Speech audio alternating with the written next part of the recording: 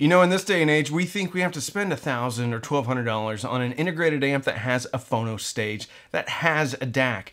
But what if I told you you could get all of that for $350 from a reputable company that does it probably better than anybody else? Well, sit down, grab a cup of coffee, and let's talk about the Yamaha AS301. Listen, we all know how difficult it is for teenagers to utilize technology that doesn't include video games. You know, when you give your kid a laptop and they hand it back to you 3 or 4 days later and it doesn't turn on anymore. It's completely dead. There's no physical damage to it. No sweet tea, no cracked screen. It's just dead. And that's why Sith Audio has stepped up once again, providing tech support for our teenagers.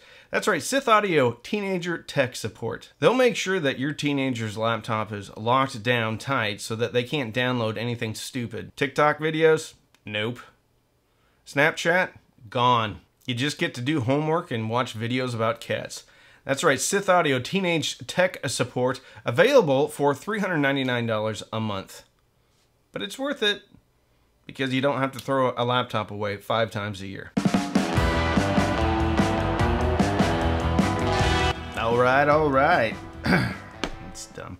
Anyway, Yamaha. Listen, Yamaha's got a soft spot in my heart. My first AVR 5-channel home theater receiver was a Yamaha that I purchased from Sears. I actually worked at Sears at the time selling vacuum cleaners and computers. I wanted to work in the stereo section, but they had no openings. But they said you can work next to it and look at the stereos while you sell vacuums and computers. Why vacuums and computers were in the same section?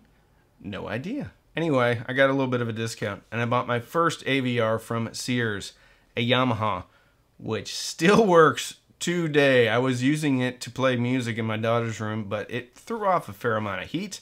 So during the summer months, wasn't really that fun for her. I also own a Yamaha CR800 that I just got back in. It's my favorite piece of vintage, well, it's one of my favorite pieces of vintage gear. There's something sweet about that 70s Yamaha sound, the variable loudness control. I love 70s vintage gear when it works and doesn't hum and hiss and sound bad or blow up your speakers. And I've done this type of video before where I compare the AS801 compared to my CR800. Well, let's step down in price to $350 and compare the Yamaha AS301 to the Yamaha CR800 and just discuss if you should be considering this integrated amplifier. Let's talk about what's on the front. On the front, left to right, there is a push power button. So you actuate it like that. You push it in like that. Cool thing is, though, if you know anything about vintage Yamaha receivers, even the CR620, 420, 820, they had pretty much an identical power button, which is kind of cool. If you're into vintage, it's a throwback to the vintage design. Next to that, you have an IR receiver for the remote control, which incidentally is a very nice remote control. Most of the real estate on this thing is, well, dedicated to a CD player, which I don't know if Yamaha even has a CD player that matches this thing. Anyway, if they do, this remote should have you covered. It does have volume, everything you need, switch inputs and things like that. The cool thing is when you hit mute, it doesn't just mute it right away, it just slowly brings it down. I thought that was a nice feature. I know, does it really make a difference? No, it doesn't make a difference. However, I just thought it was pretty cool. I hadn't seen that before. Also, the volume pot is motorized, so it actually turns. This thing is old school. This design, the way amps and integrated amps receivers have been designed for a long time. So it has a motorized volume pot. Next to the IR receiver, you have a headphone jack. I did listen to it. It sounds pretty good. I don't exactly know what the power ratings are for it. I'm sure it's not as good as a lot of dedicated headphone amps, but it works and it's there. So that's convenient. All right, then we have these speakers. So you can do speaker A, speaker B, or speaker A plus B, or you can turn the speakers off. So when you're listening to headphones, you're not in party mode. We'll get back to the speaker combos here a little bit later. Next to that, we have tone controls, vertical tone controls. So the knobs, what if you can call them a knob, the tone controls are trapezoidal, kind of, unless I don't know what my shapes are anymore. Anyway, they're skinny trapezoids. I think that's right. It's kind of like a pyramid with the, I don't know. I'm sure I'm not getting that right. Put it in the comments what shape the tone controls actually are. Anyway, it's like the winter and there's still bugs around. Anyway, there's some throwback styling, again, to the 70s. So you have bass, and then you have treble, then you have the balance, and then next to that, the loudness style. So Yamaha's done something really cool for 50 years, and that's instead of just having a loudness button, there's a loudness dial. And I know some people are going to argue with me, but I read the manual, and this is what the manual said. The manual says, turn the volume up to the highest level that you would comfortably listen to, and then control volume with the loudness control. And I've tried it, it does work. It gets a little bit heavy-handed on the bottom of the volume, and I'll talk about kind of where I landed to get this thing to sound the way I wanted it to. The cool thing is, this offers up a loudness control that is, quite frankly, completely missing from most modern integrated amplifiers. And even if you do have a loudness button, it's not variable. Next to that, you have the input selection, and there are a ton of inputs. One has 1, 2, 3 analog inputs that aren't even labeled, a CD analog input, a tuner analog input, so I'm no mathematician, but that's 5 analog inputs, a phono stage, and then optical and coaxial. So this thing does have an internal DAC. And then next to that, you have a big volume control. All of the buttons, sliders, controls are plastic. Okay, I get it. It's $350 in 2022. So I would have loved it if they were metal, but they're not metal. However, they look good and they work. So we can't really complain that much. Traditional component size. Okay, that's gonna fit in your rack. In your rack. Let's talk about what's on the back. On the back, top left corner is your phono stage. I couldn't easily find what the gain is on the phono stage, but I'm sure if I dig through the manuals, I will find it. I did play it with my Metallica limited edition turntable, and it did just fine. So I'm sure it's like 42 dB gain, something around those lines. Underneath that, you have the CD analog input. There's nothing different from the rest of the analog inputs though, so it's another analog input. So one of the interesting things about this receiver is it actually has what some people would consider to be record outs. So there are 2 inputs that have a record output. So if you want to hook up a cassette player and record something, or even some CD players that can record something, you can do it through the Yamaha. It's very interesting. Top middle, you have the DAC, which is an optical input and a coaxial input. The only information I could find is a 192 kilohertz DAC. So it's going to handle most, if not all, the music you're going to be throwing at it, unless you listen to DSD like a maniac. Just kidding. If you listen to DSD, you're not a maniac. Also, subwoofer out. I don't think there's any type of filter on it, so it's just 2 channels summed. Next to that, an auto standby. You can either have it on or off. Then the speaker binding posts. Speaker binding posts are quite nice. They are built well, and there's 2 sets of them, which means you can run 2 sets of speakers, A or B, or you can actually buy wire some speakers if you want to. There is an impedance selector switch on the back. So if you're running 4 ohm speakers, you have to put it on the left. If you're gonna run 2 pair of 8 ohm speakers, it needs to be on the left. If you have 6 ohm speakers on A and B, then you put it to the right, or you can run A and B speakers on the right switch if they're 12 ohm speakers, which isn't very common, but it used to be more common back in the day. And then the power cord is permanently affixed to the AS301. Usually that would be something that would be like, I wish it wasn't. And I still wish it wasn't permanently affixed. But that's the way it is. That's just the way it is. Some things and never. Anyway, that's how it is on my CR800. So does it really make a difference? Not really. It's a $350 integrated amplifier with a phono stage and a DAC. What can we really expect? Let's talk about how it sounds. Okay, one thing I forgot to mention on the front is there is a pure direct mode, and that basically disables loudness and tone controls and serves you up what Yamaha says this is the cleanest signal available.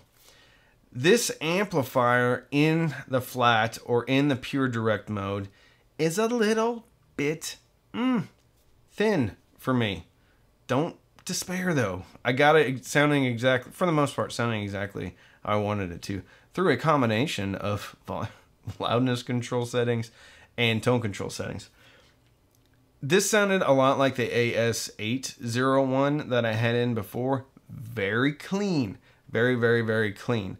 I feel like there's a little bit of an emphasis around the upper mids, 1800 all the way into the treble regions. So it doesn't seem as punchy. Nah, that's better. Punchy as some other amplifiers. This sounds to me, reminds me of somewhat of the Schit products. So the Vidar paired up with the Freya. If you don't like that sound though, you can easily change it because there is a cacophony of ways to change the sound. I landed on putting the loudness setting about halfway, a little bit 60% of the way, and then actually bringing down treble and bass a little bit. I brought the bass down a little bit more than the treble. But it's going to depend on your listening levels, how far you are from the speakers. So that's going to be an individual thing. The good news is this integrated amp has more versatility than pretty much anything else out there on the market outside of the Yamaha line. And this line goes all the way from $350 all the way up to multiple thousands of dollars. Yamaha's doing some great stuff with 2-channel amplifiers. As far as soundstage and imaging goes, I didn't notice something that was just hugely immersive and big like a tube amp or anything like that, but it did serve me up the music cleanly. Internal DAC's not bad. I compared it to the J2. It doesn't have nearly the soundstage. It doesn't have the authoritative bass punch that the J2 has, but it's very serviceable and I think rivals that of something like an Emotiva TA1 or TA2 because it's the same DAC in both of them. The phono stage is moving magnet only, obviously, and it's clean. If you want something a little bit more romantic, you can look at the $70 Fozzy Audio, plug it in there. It'll warm things up a little bit. But the internal phono stage and the internal DAC are nothing to sneeze at and aren't embarrassed by even more expensive components. They do sound a little bit different though. What are my final thoughts? Final thoughts. Incredibly versatile integrated amplifier at an incredible price. $350 gives you so much. You can just connect a Weem mini streamer to it and be done. Streaming amplifier for about $400. 60 watts I think is going to be plenty for most people, although I didn't hear the bass control that I hear on some other amplifiers, specifically the Emotiva stuff, like the TA1, TA2. This reminds me a little bit of some Class D offerings, but there's no way you can get a Class D to sound this way. This reminds me of the Iota VX, but with a fuller mid-range and bottom end, and then with the tone controls, with the variable loudness button, you can get it sounding pretty much however you like. I still think it was a little bit forward on the top, a little bit forward in the mid-range, and so I did pull that down because basically the loudness control is somewhat of a mid-range control, and then it's complicated. I don't understand it really. Tone controls here are a little bit different. They're somewhat of a shelf control, so they just bring up all the frequencies. So they don't bring up like one single frequency and then have a cue. At least that's what the manual said. If this thing didn't have variable loudness, if it didn't have tone controls, it would probably be a hard pass for me, simply because it would be too much of a good thing in the upper mids and the top end. As it is though, you can control it and get it sounding exactly how you want it to. Does it compare to the CR800? No, it does not. The CR800 from 1974 is completely in control of the bass. The top end's not quite as harsh and it's a heck of a lot more spacious than the AS301. However, the AS301 is an outstanding value at $350 and is so versatile that you can get it to sound pretty much however you want it to. A little bit of an edge on top, but at $350, it is a winner. And right now they have an open box for $300 on Crutchfield, which makes me mad because I was holding out to get an open box to do this review because Yamaha didn't send this to me. I just bought it. But it's there available. There's one available. So if you're interested, I would snatch it up. Yamaha has been around for a long time, making a ton of amplifiers. I don't think you can go wrong with this amplifier from a company like Yamaha. So if you want to support the channel, you can sign up for Patreon, patreon.com/cheapaudioman, Patron Zooms, Patron Facebook, Patron Discord. You can use the affiliate links. If you click and you buy, I do get a commission, but it doesn't cost you any more. Buy me a cup of coffee with the thanks button down below, but don't feel compelled to buy me anything. You can also just like and subscribe to the channel. That helps out the channel quite a bit too. So don't binge watch anything on Netflix or Hulu. Binge listen through your new Binge listen through your new Yamaha AS301 and fill your soul with happiness. With that, I'm Randy. I'm the Cheap Audio Man.